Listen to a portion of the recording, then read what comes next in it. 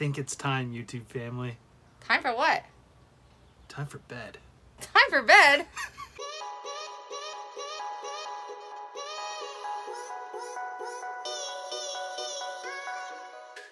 Whew.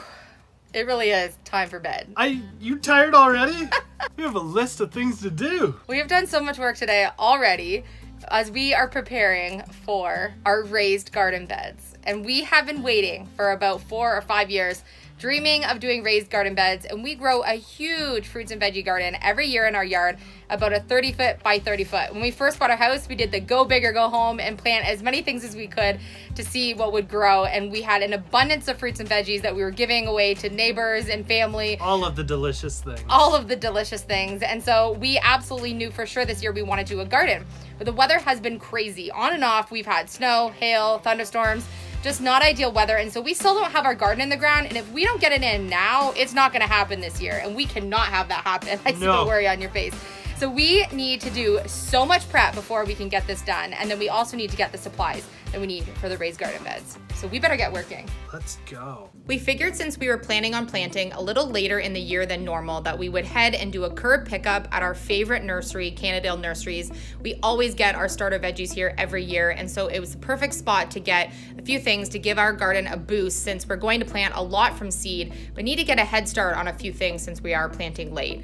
These are beautiful veggies, and we have a huge variety to now be able to put into our raised beds when they're done being built.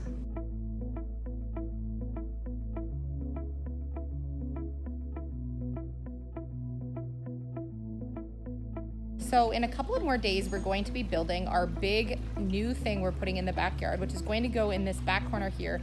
And then what we want to do is put our raised garden beds in this area here, sort of in the perimeter of where our building is going to go.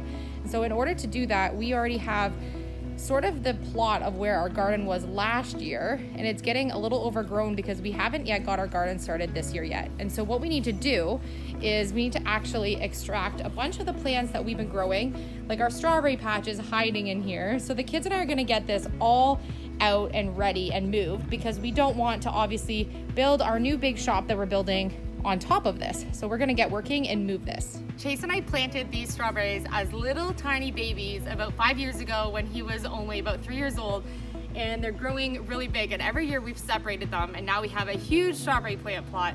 So it's so fun to be able to see how big these have grown, and the kids planted these when they were little.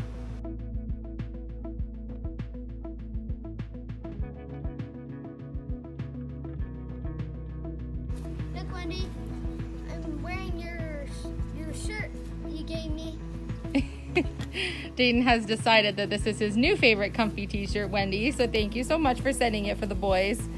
They're both loving them.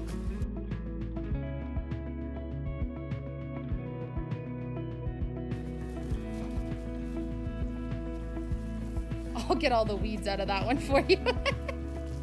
You got a jungle on that one.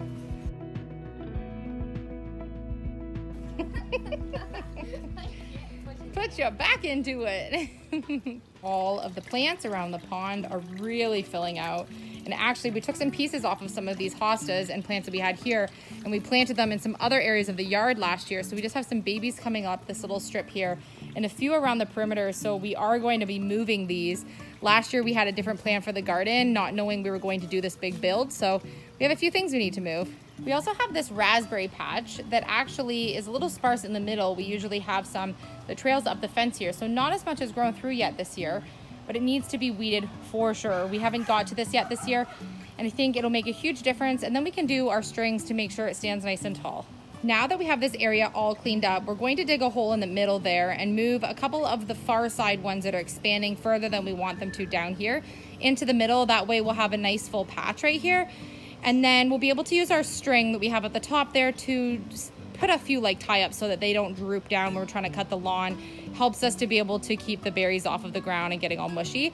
So we're going to do that next. And then we need to find a spot that we're gonna put those other plants that we took out. It's good for now. As they start getting a little bit taller throughout the season, slug slime. Slug slime. We're slimed. As we get growing throughout the season, we'll have to put some more strings up, but this looks really good for now. I like that we kind of planted a few over in that empty spot so that next year they'll start to come in a little bit. We left a lot of soil around them, so we maybe didn't even disturb them that much, and we might actually get them to keep growing this year, I'm not sure. And then we have our strawberry plants all out of the ground. They're no longer where the shed's gonna be, so we need to now get that ready to get put back in the ground. But we also have some other plants in the yard that we need to move that are going to be where our raised beds are gonna go that we're gonna start building tomorrow. We ordered the wood today and we're so excited because we're going to do a 4x8 by 2 feet deep raised bed planters in the backyard to put all of our starter veggies in. And so I think it's gonna be amazing. And then we're gonna do this great ledge all the way around to help have a lean spot for when you're working in the garden. And we ordered all of the soil to have dropped off on Saturdays so we can fill the beds and get those plants in. So what we want to do is get that area all mapped out for where the shed's gonna go, where the raised beds are gonna go, what kind of layout we want, and then we'll know where these plants are gonna go back in the ground.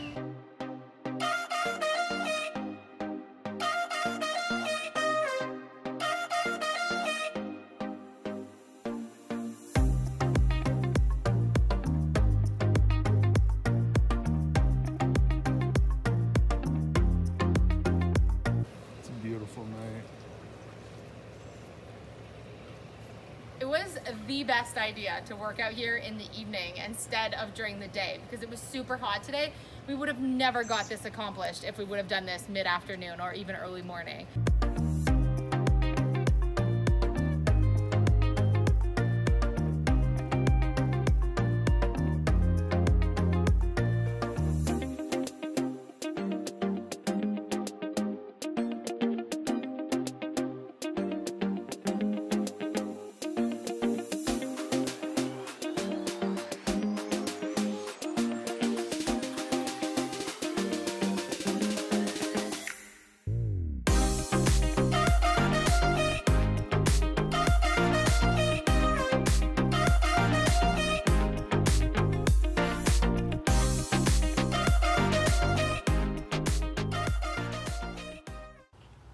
It's been 48 hours, and the preparation that it took to get ready for this big build that we have coming up and for our raised bed garden build took a lot longer than we actually expected it to take. For sure.